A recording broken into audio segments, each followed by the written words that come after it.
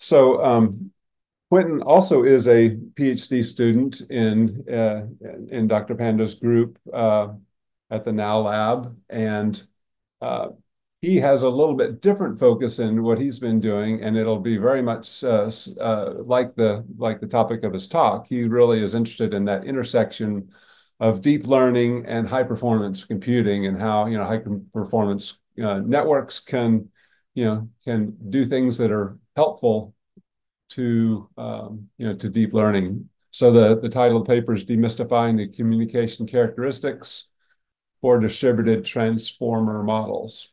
All the students are from, or all, I should say, all the authors are from Ohio State University as well. So Quentin, feel free to take it away.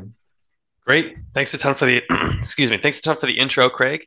So, as you mentioned, I'm from Ohio State University. All of my work is with Dr. DK Panda, and today I'll be talking about sort of the how to model the communication characteristics of distributed transform models that power a lot of these LLMs that we work with today. So let's see here. So first, I'll give a little introduction. Why do we even care about communication of transformer models?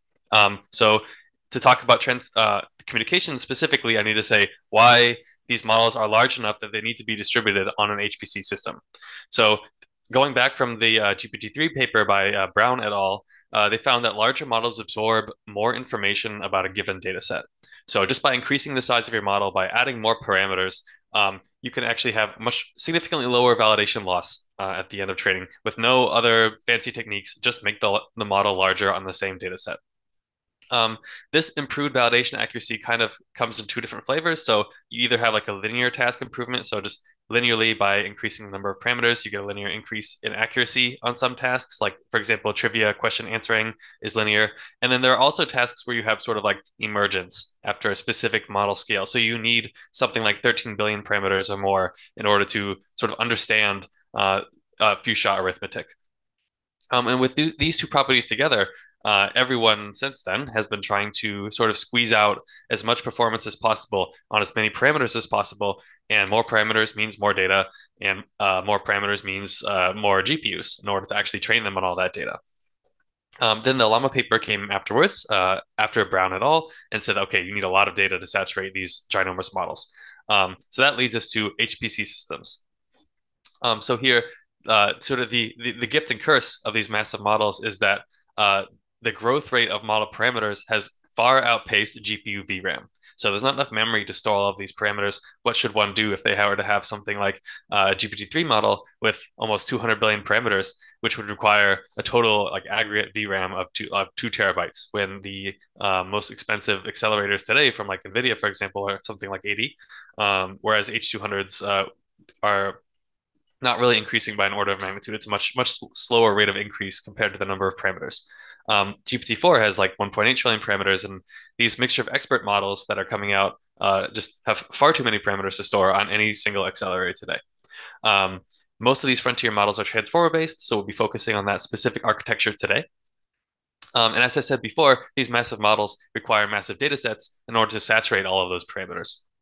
Um, those massive models and datasets require parallelism because of the memory bottleneck that I was mentioning before. So you need to have a lot of aggregate memory on a lot of different GPUs in order to actually just train the thing. You split the model parameters themselves across GPUs via model parallelism, which we'll get into in more detail later on. And then you split the dataset batches across GPUs via data parallelism. Another sort of a paradigm we'll be getting into later on. All of this parallelism requires a lot of GPU to GPU communication, all of this with GPU direct RDMA specifically. And we really want to understand and reduce this overhead. Because any time that you spend communicating during a training run is time that is not spent on actually computing the update to the model that leads to this improved task accuracy. So now some more motivation on why we want to do this. So we took a look at a 13 billion parameter GPT-based model and a 20 billion parameter model, and we tested both of these on Frontier. So these proportions of computation to communication are not like inherent to these specific models, but they're real-world examples with real-world configurations that show that communication can very quickly take the majority of your iteration time. So something like 80% spent in communication is something that people probably wouldn't deploy on an actual system, but before tuning or anything else, this is very common to see. Um, One thing to note here is that when you scale to more and more GPUs with these sort of models, for example, here we scale from one node to 64 nodes with 512 AMD GPUs at the peak. While you reduce the per GPU computation, so for example, if it's data parallelism, each GPU will have to see fewer batches overall, which is a good thing. It also increases the overall communication. So in data parallelism, again, when you have more GPUs have to communicate this average gradient now. And this ends up catching up to you very quickly, and you'll spend most of your time not making progress towards your goal. Okay, so our proposed solution, or at least proposed sort of process in order to understand this overhead, and then we can, go about actually reducing it, is to do an in-depth analysis of communication behavior of transformer-based LLMs on HPC systems. So we kind of approach this from two different ways. So one on the theory side, we try to develop like an analytical model that covers a variety of different parallelism schemes, both data and model, and different flavors of model parallelism. And we account for the model size, the sequence length, like the training sequence length that each sample is composed of, and different parallelism optimizations. Then on the experimental side, we say, okay, so now we have this analytical model. How does this actually apply to some real world systems? So like Frontier at Oak Ridge is where we performed all of our experiments. It's a very specific system with a very specific interconnect. It's different interconnects across nodes and within nodes, and the AMD GPUs themselves are a challenge.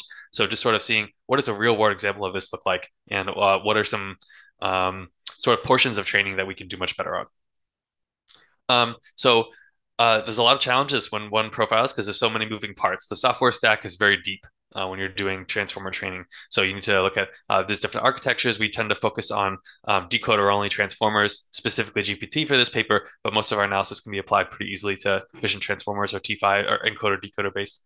Then we choose distributed deep learning frameworks. We use both Megatron and DeepSpeed for different parallelism schemes. How do these interact with the deep learning frameworks underneath, which is PyTorch for us? And then, of course, the communication middleware is a very important step here. And then how is these actually implemented on the HPC platform for us, Oak Ridge Frontier? Okay, so a bit of background just to get everyone up to speed on the sort of language I'm using. One moment here. Okay. What is GPT? So GPT stands for Generative Pre-trained Transformer. So it was really, I would say, popularized and kind of took off with that GPT-3 paper that I discussed earlier by Brown around 2020. So where are these actual parameters being allocated in the model so that we can actually, derive this analytical model? So you have an input token embedding at the very start. Then you have a positional encoding afterwards. So like where do the tokens land in the sequence itself? And then we have n transformer blocks or layers. And each of these contain a self-attention block. So we have multiple heads of attention that each themselves perform a self-attention kernel. Then we have a single multi-layer perceptron block, which is just like a fully connected layer or a set of two fully connected linears specifically. And then you have a nonlinear activation function right after that feed forward. Excuse me. And at the very end of your model, you just have a final output unembedding and a final layer node. So very simple model, very vanilla LLM transformer. Let's see here.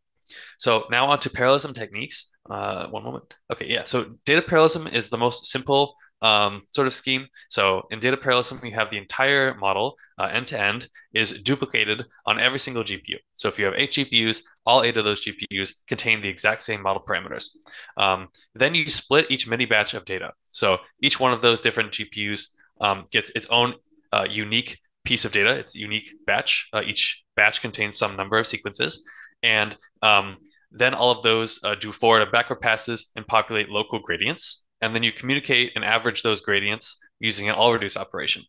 After the all reduce operation, you have like a global gradient, and then all of these individual GPUs apply the global gradient to get the new global set of parameters. And you do this sort of like lockstep training process where all of the GPUs always contain the same weights after they average the gradients. For our purposes, what we care about is that this is an expensive all-reduce operation, which we'll get into more later. But what if that model doesn't fit on the GPU? Remember, we had this GPT-3 model that takes something like 2 terabytes of VRAM, which is just infeasible. So then you have very specific transformer-based parallelism schemes. So first is pipeline parallelism, which distributes model layers across GPUs. So if you have 8 layers and 8 GPUs, a very simple pipeline scheme would just be that you have one layer per GPU, and then you do the forward pass to the first GPU. You communicate with point to point the activation for that layer to the GPU two, and then so on, all the way through the forward pass, and then you do gradients in the backward pass. So it's just sort of one can think that only one GPU is active at a time, so it's not really a great concurrency scheme if you just do like the basic one layer per GPU scheme. People tend to split up batches into micro batches, which we might get into a bit later. But the gist here is that pipeline parallelism is simple and that it's at the granularity of just a few layers. But it's bad in terms of concurrency, and you need really high batch sizes to sort of squeeze those bubbles, the idle time bubbles. Um, Lastly, this tensor parallelism. So generalized matrix-matrix ops can be parallelized. Those MLPs, the multi-layer perceptrons that are fully connected, are really easy to split up into submatrices, and then each GPU performs its submatrix of the forward and backward passes. And then you partition the compute along the rows and the columns of those MLPs. So the current state of the art distributes MLP and self-attention blocks, like with an aggregated all reduce and all gather. And then these all reduces and all gathers, you need to do, I think if I recall correctly, I think it's on a future slide, but I think it's 6 all reduces or all gathers in each training iteration. And requires so much volume that you are limited to a single node. But we'll get into all that detail in a bit. So what's better than one parallelism strategy? All of them at once, because these different parallelism strategies have different trade-offs. It's best to find a specific training topology that best maximizes your throughput.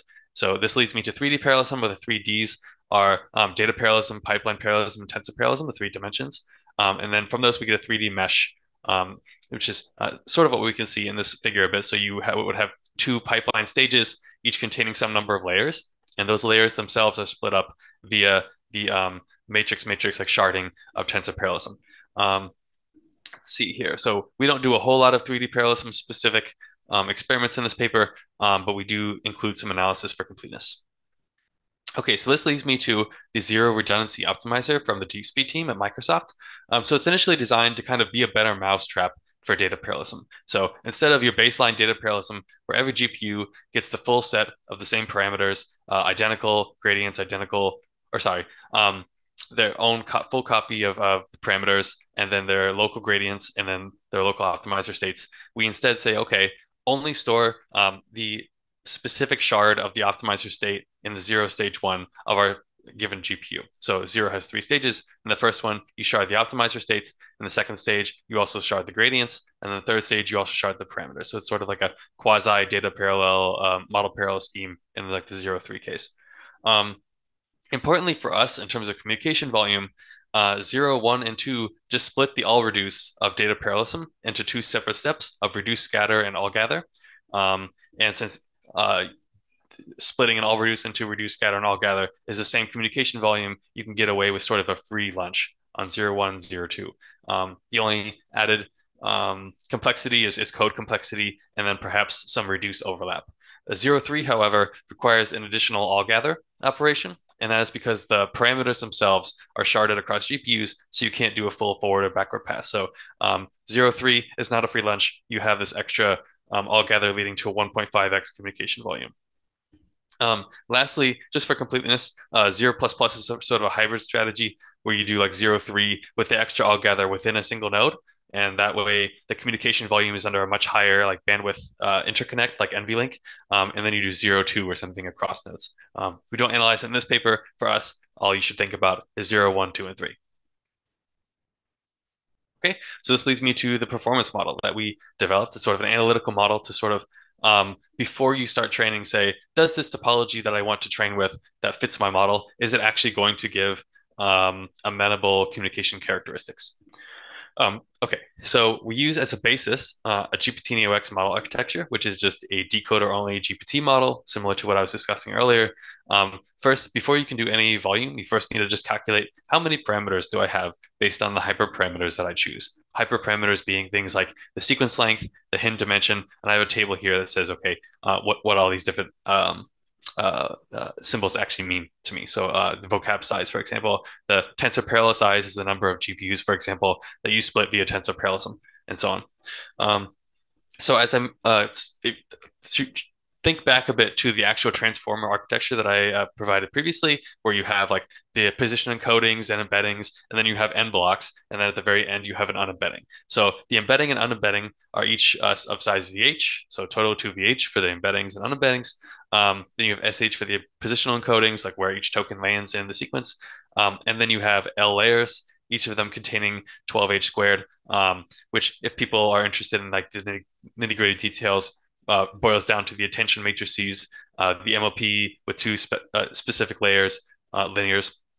And then finally, each layer has a layer norm, and then you have a final layer norm at the end of the model. So this is how you calculate the number of parameters. And then once we're on the same page, you can actually start saying, okay, there's actually a very simple formulation here of the communication volume that you can derive. So for data parallelism and 0, 1, and 2, remember I said 0, 1, and 2 are sort of a free lunch because you just have all gather, reduce, scatter instead of the all reduce. In all those cases, it's just 2 times the param count times the number of GPUs minus 1 over number of GPUs. And this is because it's the all reduced communication volume. Nothing really exotic here. I would say here that specifically the every single parameter we're assuming in this work has an individual gradient, which is why this is param count.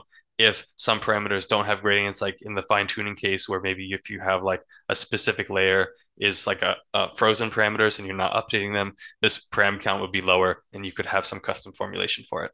Um, and then further, so as I mentioned, 0, 3 has this extra altogether present for the parameters, which I'm showing here again for completeness. We have this extra m times number of GPUs minus 1 over number of GPUs. So then we get a 3 times the parameter count. Pretty straightforward. Let's see here, one moment. Okay, this leads me to pipeline parallelism and tensor parallelism. So both of these equations are assuming that you're not using any other parallelism scheme, just to be clear. So for pipeline parallelism, you have a volume of 2 BSH times P minus 1, where P is the number of pipeline stages. So for like this example here, there would be 3 pipeline stages because you have 3 layers and split across 3 GPUs. And then you need to send activations in the forward pass from 1 to 2 and 2 to 3, so P minus 1. And then each one of those messages is of size BSH, where B is the batch size, S is the sequence length, and H is the hidden dimension. And then 2 because you have the forward and the backward pass. So purely point-to-point communication volume. And then for tensor parallelism, as I mentioned previously, so 6 all reduces per layer across TP ranks, and that's 2 each for the forward, backward, and activation recomputation. For activation recomputation is when you do like a trade-off of additional compute for reduced memory overhead, where you sort of forget some of the intermediate activations and then later recompute them so that you don't have to store them in VRAM. And when you have to recompute them, you also have to recommunicate them, leading to a higher communication volume. So this is where the 6 comes from. But total, each one of those messages is again of size BSH. And then this split across T GPUs, where T is the degree of tensor parallelism, and it's an all reduce. So the total is 12L plus 2. This plus 2 at the very end is this additional all reduce at embeddings, because the vocab at the embedding and unembedding are also split with tensor parallelism. Okay, this leads me into the experiments themselves. So as I mentioned before, we did everything on the Frontier supercomputer at Oak Ridge. So these contain 4 MI250X GPUs. One specific caveat that people should be aware of here is that there are 2 GCDs per GPU. So there are 2 compute dies on every single GPU, which is 2 logical ranks. So a single GPU contains 2 logical ranks, and they communicate via MPI or whatever other communication library we're using. Similar to like a DGX box, there are separate interconnects within the node compared to across nodes. So within the node, with AMD, they have AMD Infinity Fabric, and for those familiar, this is basically just an NVLink. One added caveat is that since those 2 logical dies within a GPU themselves have the highest bandwidth interconnect, so now you have a 3-level topology instead of like a standard 2-level topology one would have on like an Nvidia system, where you have the fastest bandwidth across GCDs on a GPU, a slightly slower but still high bandwidth interconnect across GPUs within the node, and then a much slower internode interconnect, which is in our case Slingshot, the slingshot interconnect to cross node differs by like an order of magnitude to the bandwidth of the intranode interconnect. We use a pretty standard distributed deep learning software stack, where at the top we have GPT-NeoX, which is our like Megatron deep speed based um, framework that's built on top of DeepSpeed and PyTorch. We use a very simple like dummy data set of NWIC 8. And then the model sizes we use range from 19 million parameters all the way up to 13 billion. All these model parameters are, all these models, by the way, are just vanilla LLMs, vanilla GPT decoder only models. So everything that I've described previously applies to these specific models. Okay, so distributed data parallelism and zero experiments. What does the actual data show?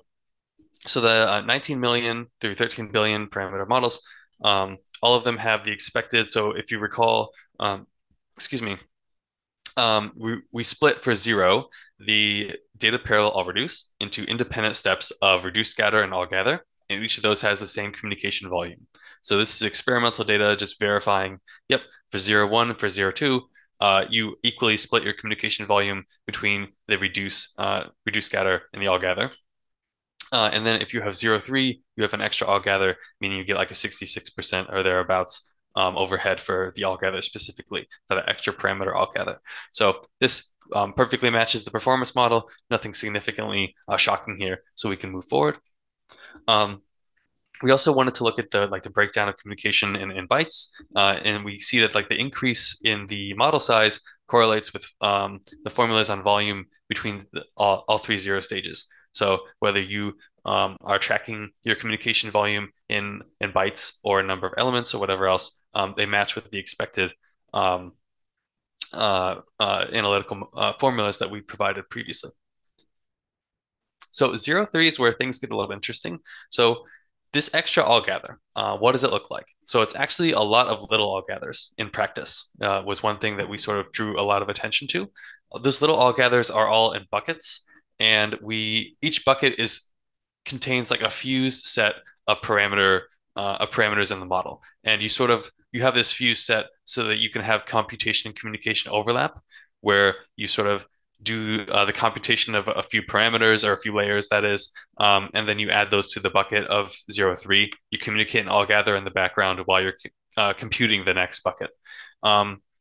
But in practice, this sort of scheme of flip-flopping between filling buckets and communicating them is that you have a lot of very small message sizes for your all gather, which is counter to what most communication libraries are optimized for. So most deep learning communication libraries on GPUs are optimized for very large messages, and this is counter to this sort of intuition. So for those looking to, like for example, us MPI developers, this is like an interesting finding that is important for us to still pay attention to those small messages in the all gather. Okay, and specifically the non-blocking all gather. So we found some mild underestimates at all scales. So this doesn't bother us too much. Really, just the performance model assumes no extra messages besides like the required messages for the parallelism schemes. So within maybe 1 to 5%, we tend to underestimate the actual communication volume. And this extra 1 to 5% is usually things like intermediate messages or logging messages. DeepSpeed has some internals where things besides the actual parameters themselves are communicated. So we count those from like our logger of communication, but we don't account for those in the formula. So that's just an explanation of why we tend to underestimate very slightly. Let's see, so we had an out of memory on the 13B parameter model. Here, if you just use pure data parallelism, recall from previously that I said that in pure data parallelism, you have to store the entire model weights, entire gradients, and the entire optimizer states on every GPU. And you end up with very strict limits on what sort of model size you can fit. Whereas zero does a pretty good job of splitting those 3 classes of training memory across all of the GPUs, so that instead of being limited by a single GPU's VRAM, you're instead limited by the aggregate GPU memory of your system. Okay, but if nothing else, these are just to show that even in practice, the simple communication model that we provided earlier tends to match performance, and you can use it to determine what volume is amenable to your system and your setup. Okay, this leads me to tensor parallelism. So remember, I told you before the tensor parallelism is really expensive. So there are six all reduces every single iteration, uh, each of them with a fairly large message sizes, which we'll get into. Um, Communication volume is impacted greatly by just the hidden layer count specifically. The proportion of the all reduced to all gather stays really consistent when increasing model size. If nothing else, you should know that tensor parallelism uses a lot of large message all reduce specifically, a huge amount of communication volume per iteration. The 125M specifically, as a side note, it fails with pure tensor parallelism just because, excuse me, remember I mentioned previously that tensor parallelism splits the multi-layer perceptrons into submatrices.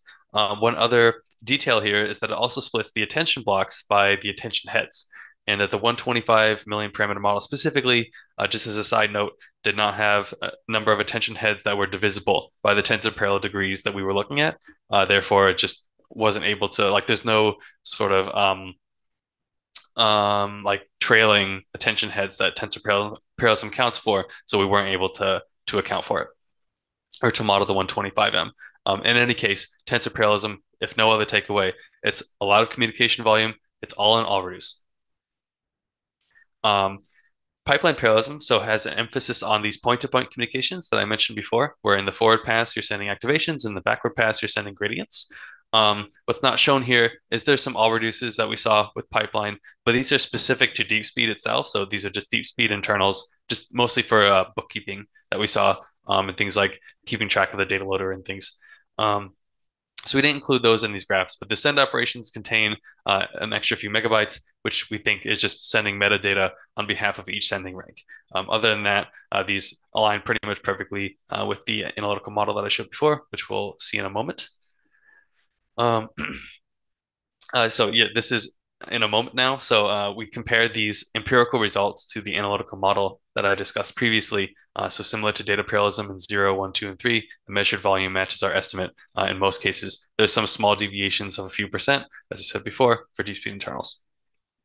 As a side note, we did take a look at sequence length and its impacts. As a case study, we looked at the 1.3 billion parameter model. As your sequence length increases, that BSH in both the tensor parallelism and pipeline parallelism cases, um, yeah, so you have like a linear impact of sequence length on the communication volume, which we also see in each of our pipeline and tensor parallel, like 3D topologies. Sequence length increases your message size linearly. And then for 0, 1, 2, and 3, since you're not actually communicating sequences, no matter what your sequence length is, you have a fixed communication volume for any of those schemes. Um, so the larger sequence length you have, as a quick aside, the more efficient the underlying kernels are. So higher sequence lengths are also good for throughput. So this leads me to my conclusions. So we presented an in-depth characterization of LLM communication volumes, specifically for decoder-only transformers and their behavior on Oak Ridge Frontier. So this requires rigorous modeling, which we performed, and then we actively choose which stack to profile. Requires some system knowledge if library ports are required, and some good choices of state-of-the-art frameworks. But we tried to do something that was representative of the most common LLM training regime. Go ahead. Great, Quentin. Thanks. That's very impressive how you were able to do such a good job of predicting the performance, especially when you got such complexity that's hard to achieve. Let's see. I'm just going to check the Slack channel. Looks like we have a couple of questions that have just come in. First, from Mike Cupuano. I don't know if I pronounced that right. Do you have data on the percentage of average time GPU nodes on Oak Ridge's Frontier sit idle, waiting for collective communication library for a complete training run for your 13B model? Alternately, the percentage utilization of the GPUs, does your model predict this on any cluster of size? Yeah, so we don't have results on this. So this is determined by if your model has enough compute to overlap. Overlap is really hard to predict in practice. So our utilizations were pretty high. We were pretty close on the smaller models, especially to like the max achievable T-flops of the MI250X, which is in the paper. I don't remember off the top of my head, but the actual overlap we did not measure and we did not model. Thank you. And Pankaj has a question again for this talk. What data set did you use for sequence length impact? What were the largest sequences that you considered? We took a look at sequence lengths up to 4K, so 4096. We used the NWIC, so just Wikipedia data for all of these, and that didn't come into the equation like the choice of data set because we weren't looking at the model like behaviors themselves. We weren't looking at like needle in a haystack or long context modeling performance of the model. We just wanted to see the actual throughput. Yep, up to 4K. Very good, thanks. And Sai Chenna has a question. Did you have to set use underscore multi-rank underscore all reduce to false to collect the reduced message sizes for deep speed 0 stage 1 and 2? Default behavior does all reduce instead of reduce scatter as part of the optimization. Yes, yes. So we did face this and we did have to force the reduce scatter all gather implementation within deep speed. Yeah. I don't know if we use that specific flag, but we did force that code path. Great, thanks. And if there are any other questions, please post them really quick, or you can post them over time, and Quentin will go back and look later. So from a perspective of system design, both hardware and software, with what you've learned here, where would you tell system designers or software library designers like MVAPITch people to spend their time on, which of the collective calls do you think is the one to really try to bang on first to help you out in for deep Yeah. learning? Well, broadly, non-blocking GPU aware collectives are all of these fall under that umbrella, point to point as well. But non-blocking is something that I think MPI people don't spend as much time on as they should for deep learning. The second is that all reduce and specifically the reduction kernels within that all reduce are really important for deep learning. So I would put a lot of my attention there on all reduce for large messages especially. And if I know for a fact that, for example, I'm using 0.3, I would do like small message all gathers as well. But non-blocking all reduce for large messages is by and large the most expensive operation in these. And if you're looking at small message all gather, you start to think about some aggregation techniques like the first talk, I suppose, at that point. So exactly. okay, let me just double check to make sure there are no more questions. I don't see any. So thanks, Quentin. Thanks to both of you for just fantastic talks, fantastic work. This is the end of this session. I believe that we will see posted by the someone in the conference administration. I think there's going to be a some sort of a nice video from Nutanix next. I don't know if that happens in this session or if it happens somehow otherwise, but that's what's, and then of course we have a break immediately after that as well. So that's what's coming next. Thank you, everybody. And thanks again, Quentin. Virtual round of applause again. So thanks all. Thanks.